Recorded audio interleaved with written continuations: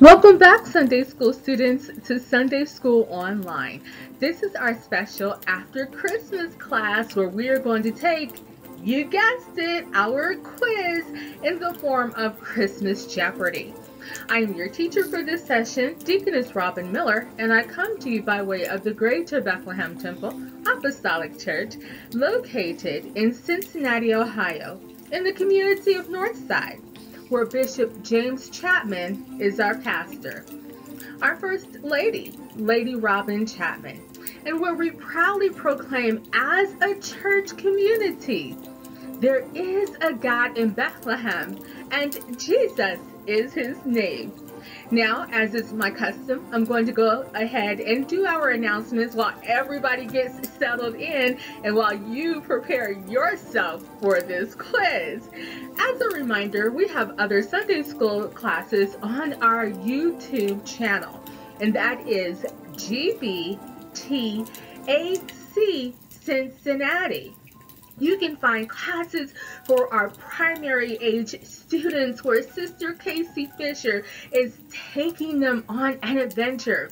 Our intermediate classes where Sister Teray Deloach is putting something on their mind. And also our teen videos where Sister Charlene Davis, Sister Sonia Wilson, they are challenging our teens to think for themselves and on the Word of God, its application in their life in this culture. Adults, you aren't left out. Your Sunday school class takes place every Sunday morning, 9 o'clock a.m. as the Lord allows. We have Cracker Jack teachers that break down the Word and help us apply it to our everyday lives. Now you can find that information on our website, gbtac.org,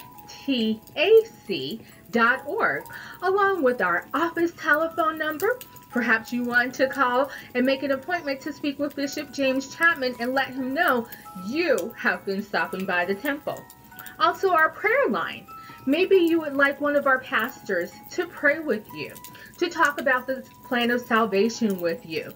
That telephone number is there. Our food pantry information is also there, and the groups that are a part of the Greater Bethlehem Temple Apostolic Church. You can find that information on our website. And lastly, you are cordially invited to join us at the temple, 4781 Hamilton Avenue.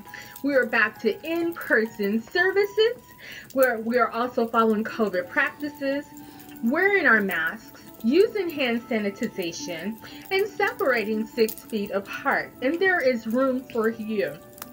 If you're unable to join us in person, then please be advised we do broadcast our live worship experience every Sunday morning at 11 o'clock a.m. and Tuesday evening Bible class at 7 o'clock p.m. as the Lord allows. Perhaps you don't feel comfortable coming out at this time. Join us during our live stream, and that happens via Facebook, GBTAC Cincinnati YouTube channel, and also on our website, gbtac.org. Sorry, I had a brain freeze for a moment there. So with that said, let's go ahead into our class. As you can see, this is our class for our quiz, and we're doing it Jeopardy style, which actually is jumping ahead of me. We're doing it Jeopardy style. So we have our 4 categories: things I learned, and that's actually short for things I learned in Sunday school. We have questions from our fall quarter, our winter quarter, and oh yes, I did throw it in there, from homework.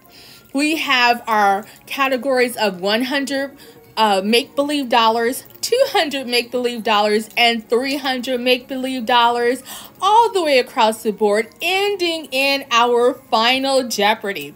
So we're going to go ahead and get started and use the first question from things I learned in Sunday school as an example so that we know how the rest of the class is going to end up, or how it's going to go. So for 100 make-believe dollars, things I learned in Sunday school, true or false: God makes our decisions for us, and forces us to accept his will. So as you can see, I am not playing Jeopardy music. I'm playing Christmas music in my background. And the other thing is that I'm not going to require you to present your answer in the form of a question. Just go ahead and say your answer, true or false. Okay, so let's find out what that correct answer is.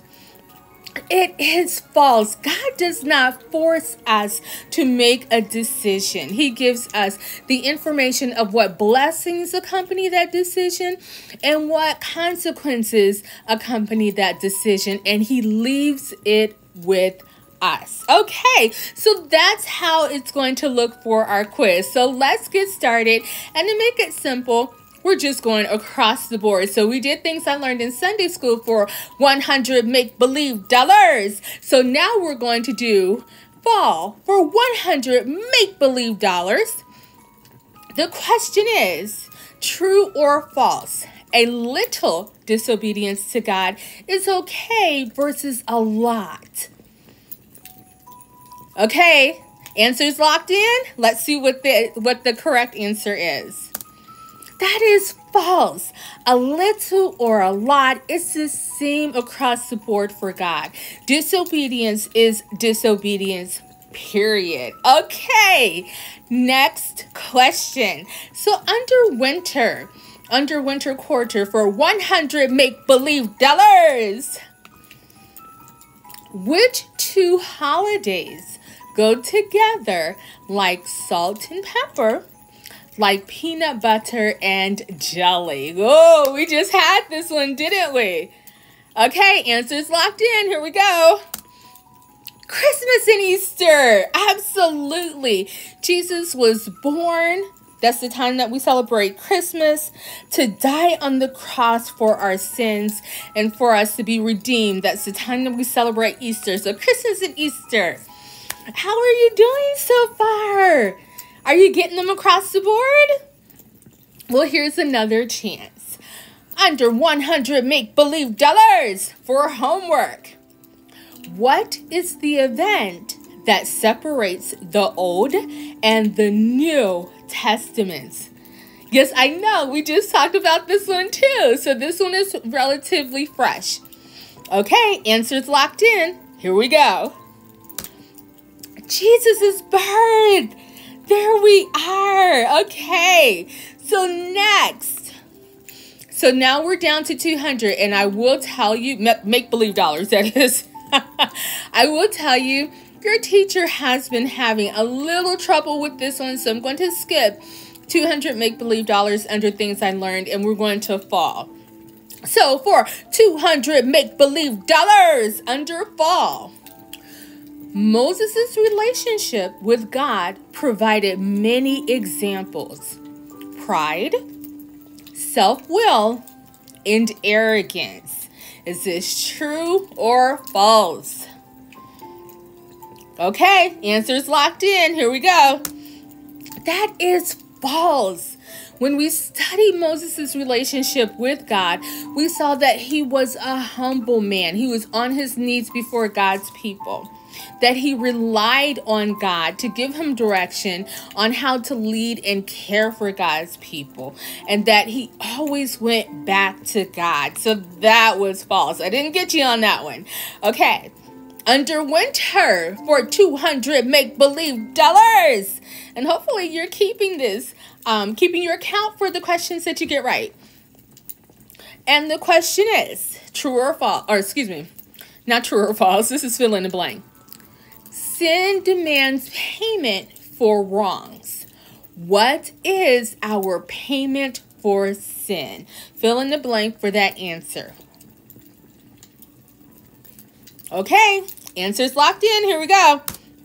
Jesus' sacrifice on the cross is our payment for sin. Okay, so moving on to the homework. So for 200 make-believe dollars, name one way the woman with the alabaster box, I'm sorry, that's a typo, it should be alabaster box, is similar to Jesus' sacrifice. Little bit of a toughie, huh? Okay, answers locked in. Here we go. So this one, I had multiple answers for because there were multiple answers that could answer the question.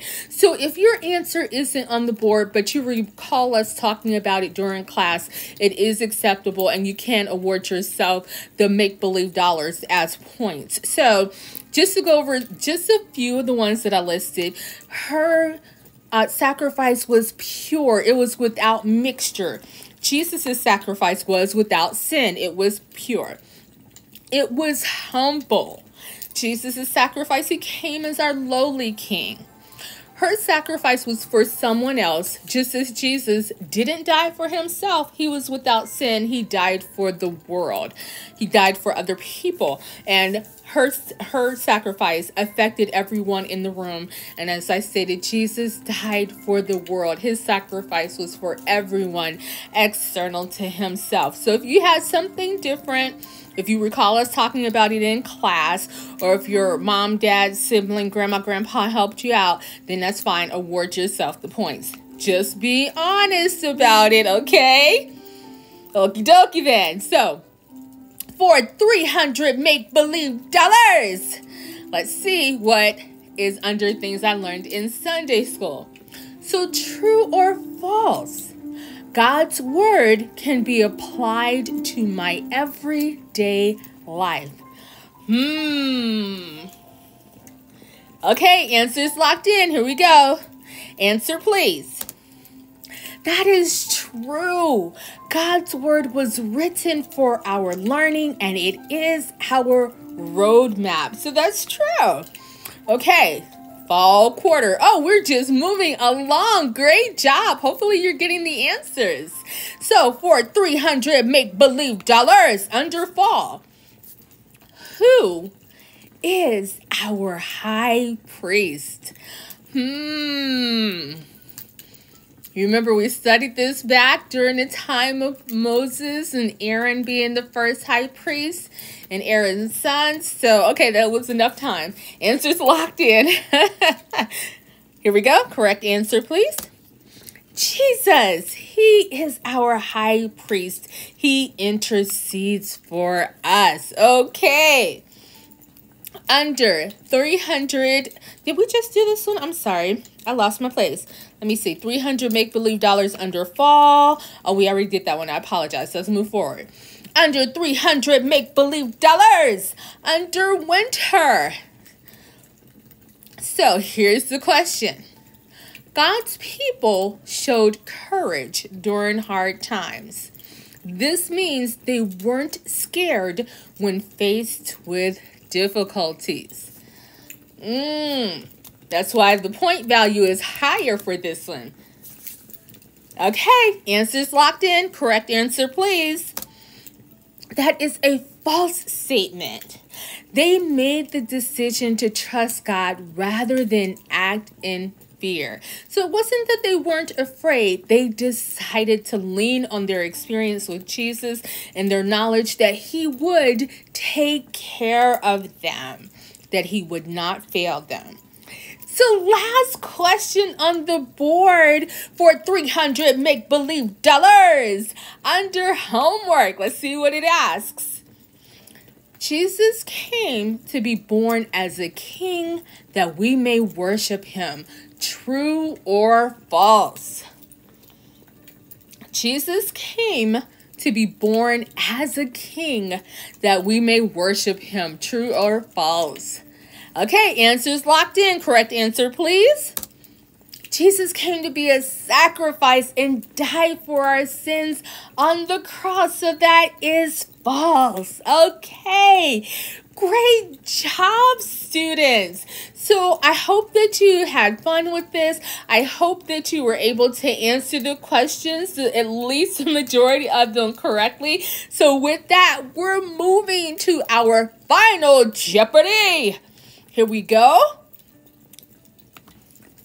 So for final Jeopardy, how many of the 66 books of the Bible points to Jesus? Ah, okay. Yes, yes. Gonna have to rack your brain a little bit for this one. How many of the 66 books of the Bible point to Jesus? So I'm going to do my little rendition. I'm going to do the Jeopardy song and give you a little time to think. Okay? Ready? Do do do do do do do do do do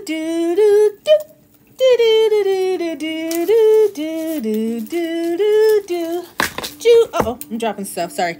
Okay,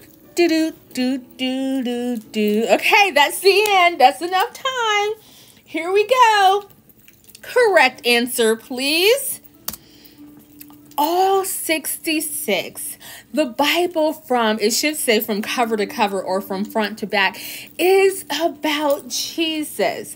The Bible is about the way that he made for us, his love that he has for us, how his love pursues us, and how he yearns for us to be in relationship with him. So, all 66 books of the Bible point to Jesus. Oh, wow. Hopefully you got that one correct and that I didn't trick you.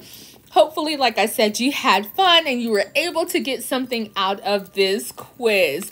So with that, students, that was the end of our quiz. And I wish you a very happy, a very merry, a very prosperous, and a very safe and healthy new year. And why am I doing that? Because the next time we get together, if the Lord allows, it will be January the 2nd, 2022. Oh my goodness. Yes, we will be together in the new year, if the Lord allows. And for that session, we will be covering 2 classes. Since this class was for our quiz, we're going to have 2 summarized lessons. One will be Jesus was born to serve, and that will be found in Philippians chapter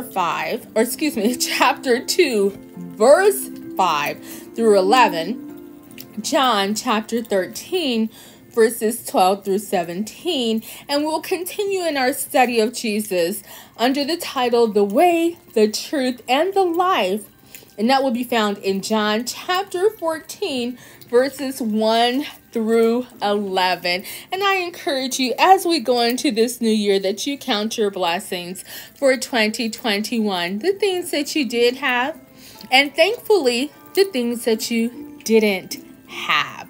God is so very good to us. Please think about those things. And with that said, I leave you with my borrowed saying from VeggieTales. God made you special, and he loved you very much. I'll see you on the next time, students. Bye.